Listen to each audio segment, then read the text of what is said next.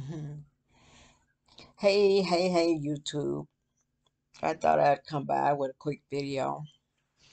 Just doing some thinking and, you know, just resting. I've been doing a whole lot of resting. Had a wonderful time on my birthday and just, I don't know, I think I must have had 3 days of people wishing me well and on my birthday. So it had to be one of the best birthdays I've had. 68, and I just got so much stuff and so many well wishes.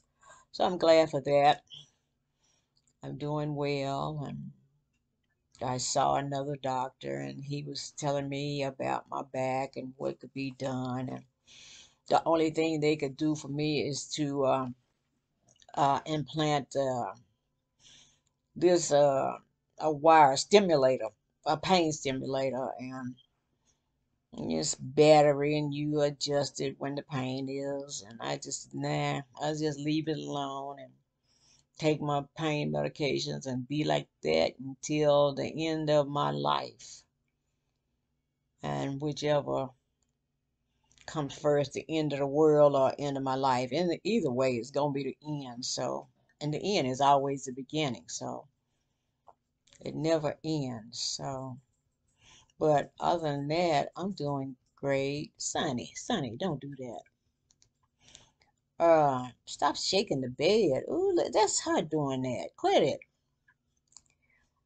Um, I was looking at some of my old books and doing a whole lot of studying and thinking, and I was thinking about the stories before the Bible. And in Samaria they were talking about in Gilgamesh and the Anunnakis and all of that. And when the Bible said let us, the Elohim, there are many gods, and just one, it wasn't such thing as one God. There were many gods and this creation of mankind. And you think about it, yeah, it had to be a lot of different people that made all of us different races of people. And might have been a black god that made all the black people, a white god made the white, Mexican, Chinese, whatever. But we gonna make us some people that look like us, and we gonna make them hate each other.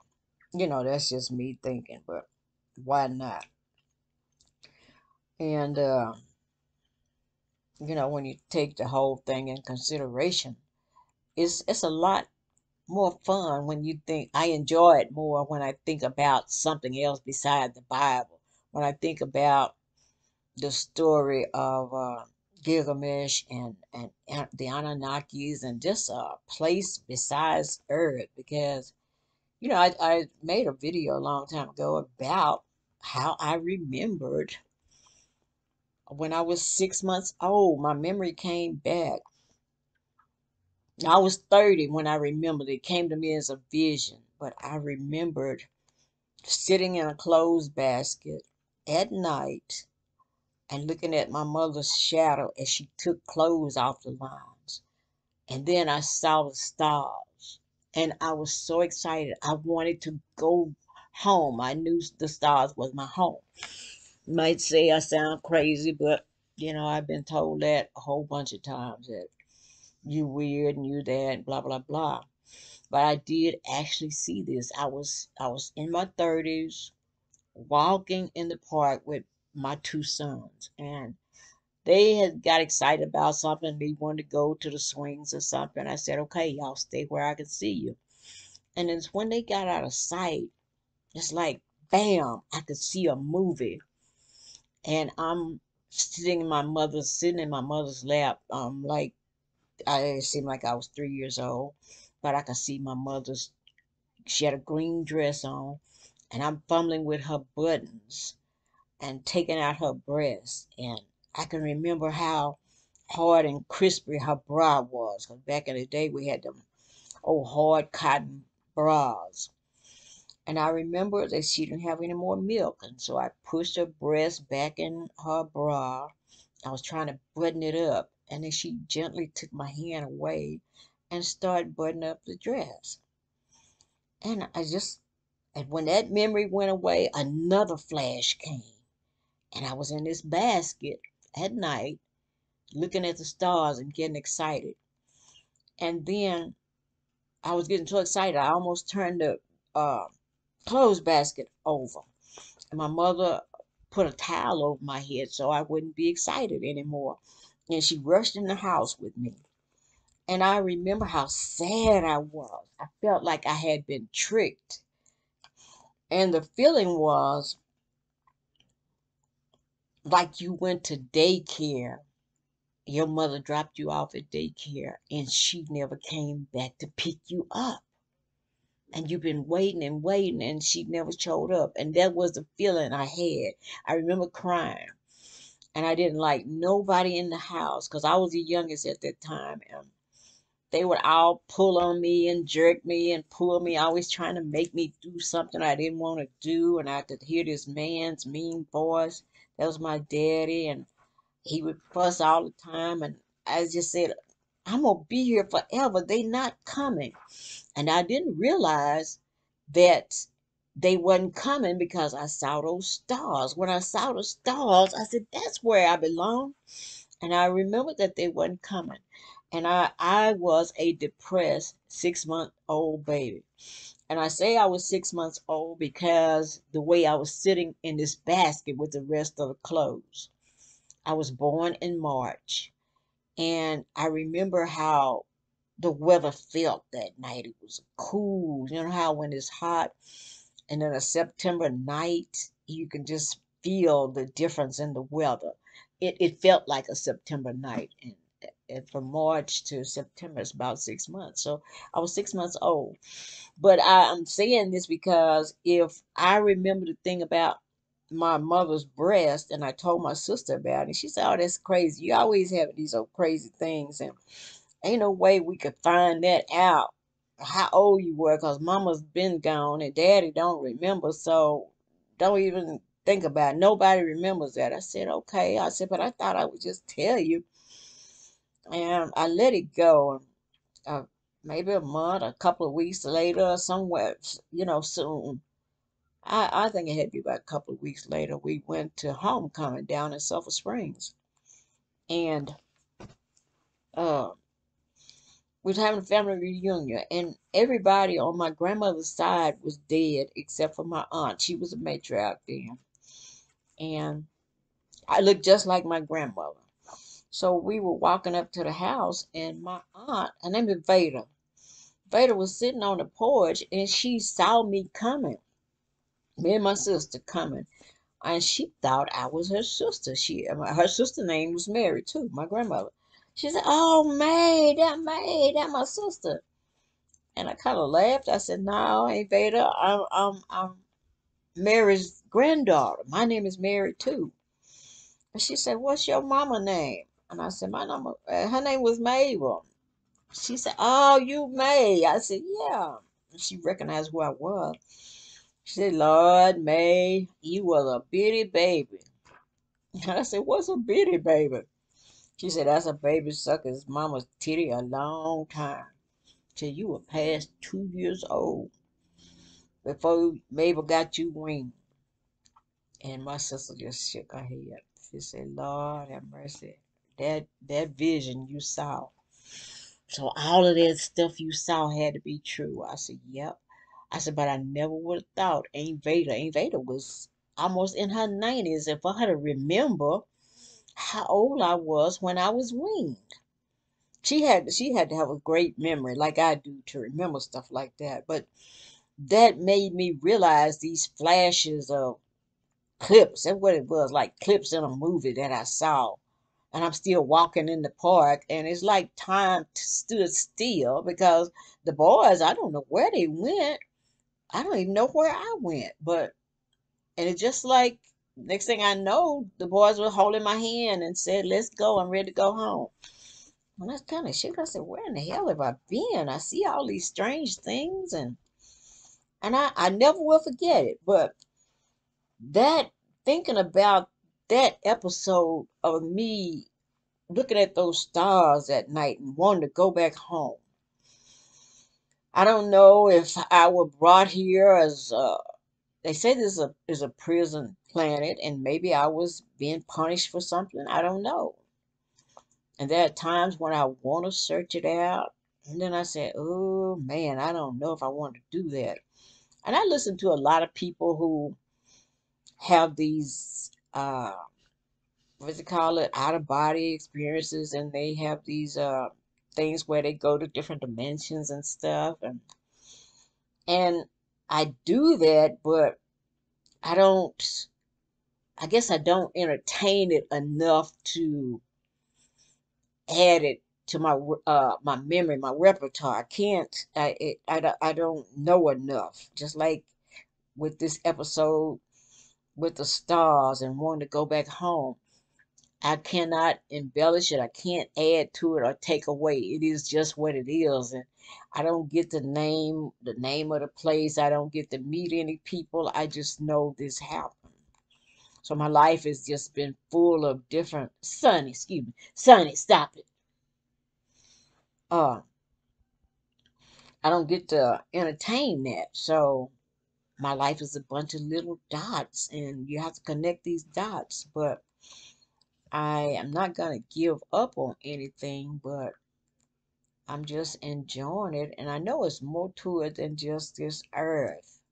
Because the things that I do and the things that have happened to me, it's more than just phenomenal. It's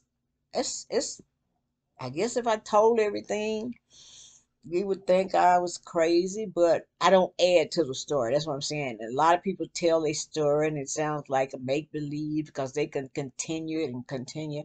I can't. I just tell you what happened and that's it. I remember one time we were long time ago. It had to be in the 80s, early 80s. My ex and I, we were at uh,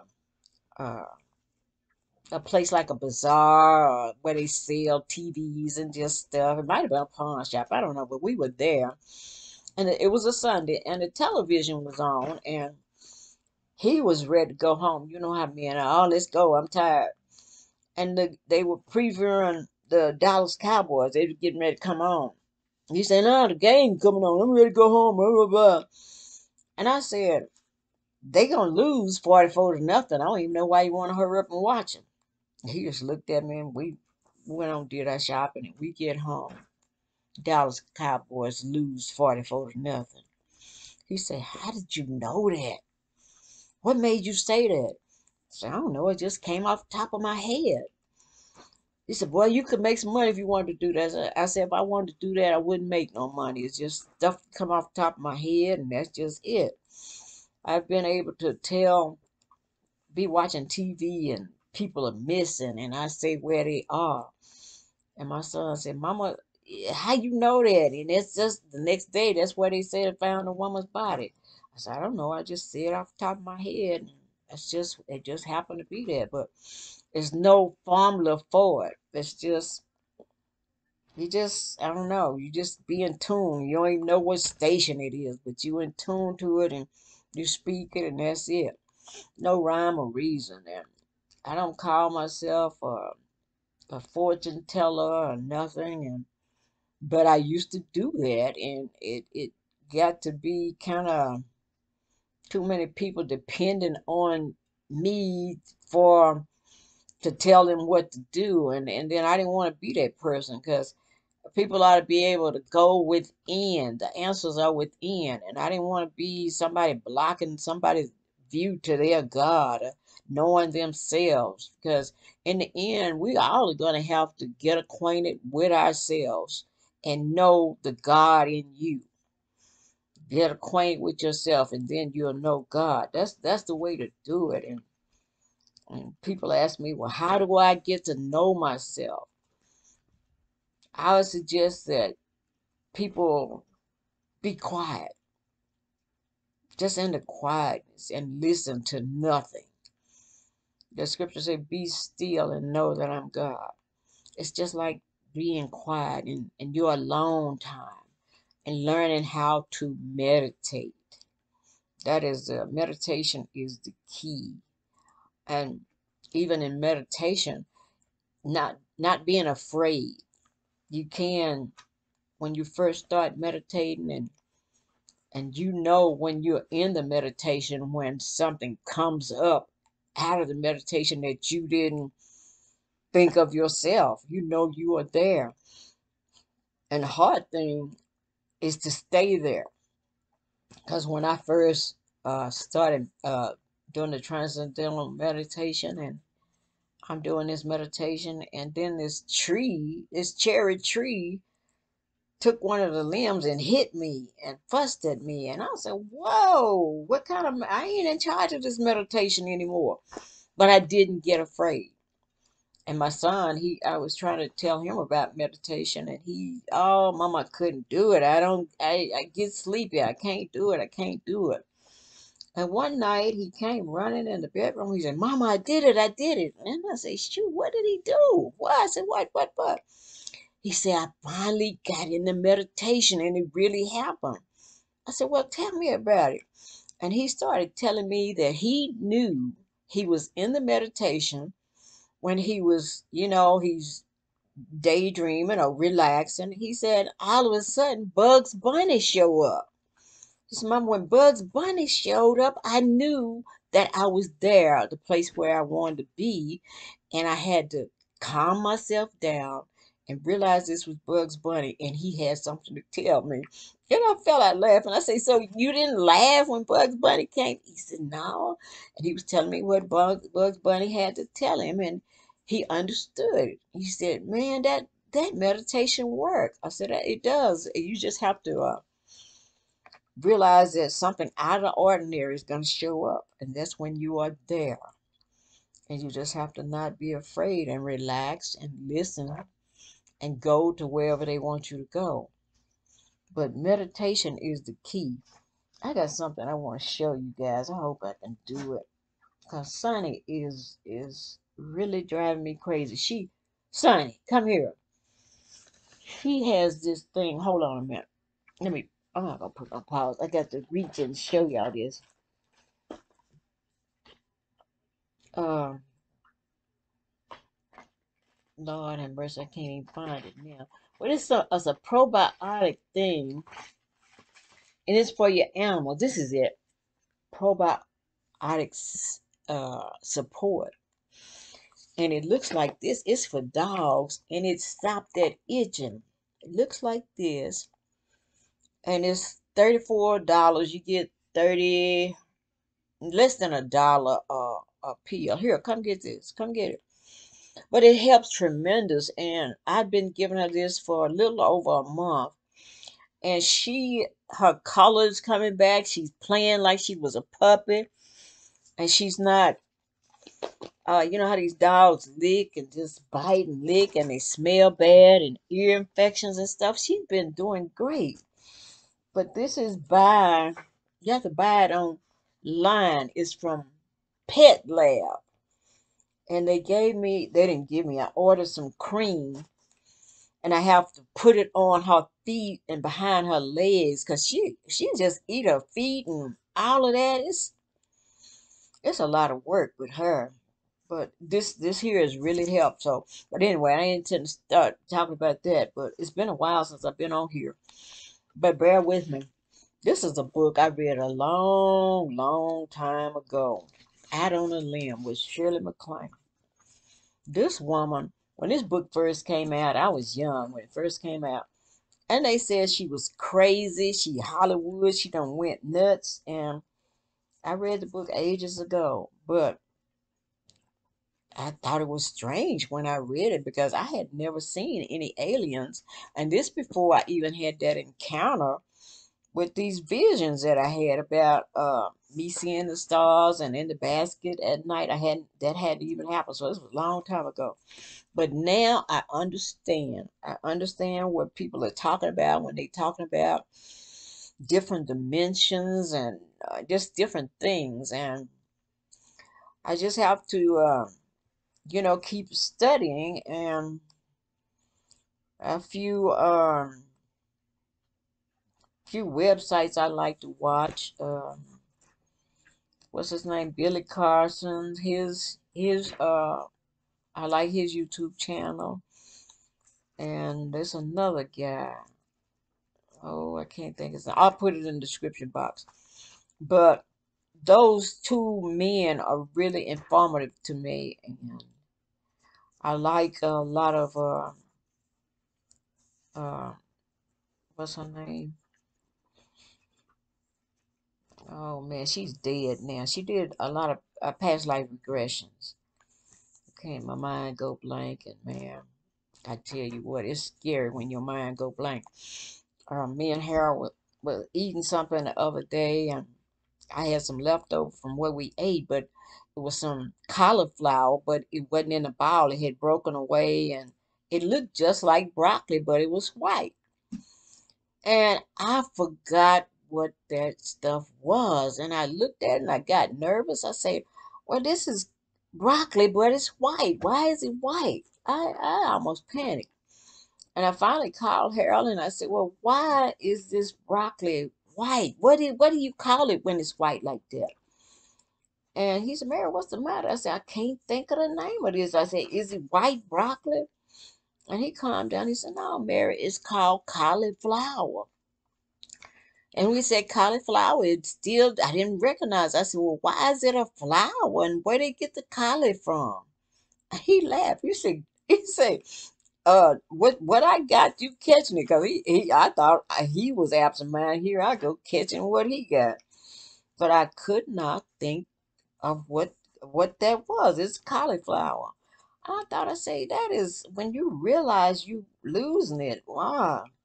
I don't want that to happen, but when it happens, you don't even know it happened. So it can't be too bad. But anyway, ooh, I'm talking 21 minutes. But anyway, out on a limb, especially for you younger people. I know y'all, it's a pretty big book, but I am still on my journey and excited about it. And I know a lot of people out there, they got all this stuff and just different stories, and the stories don't add up, and especially when they come with a conclusion. But I'm not trying to figure it. When I figure it out, I might tell somebody and I may not, because nobody believe me anyway. So I just said it's just for my benefit only. But anyway, guys, I'm gonna get off here and work on Sunny because I got to put this cream on her. She gonna eat up her feet all. Anyway, I'm fixing to go. I'll talk to you later. Oh, don't forget to check my podcast out too. I work on them because I'm just basically reading some of the books that I wrote. I'm working on Going Home Another Way. I'll be finished with it in a minute, but you have to bear with me because I try to read and you make mistakes, and sometimes I'm reading, Sonny is making noise and snoring and scratching, and it's a collar jingling. So just remember, it's this old lady reading a book that she wrote in the 90s. So anyway, I hope you enjoy it. Check out my podcast. I'll leave a link to it too in the description box. But anyway, good night, guys. Bye.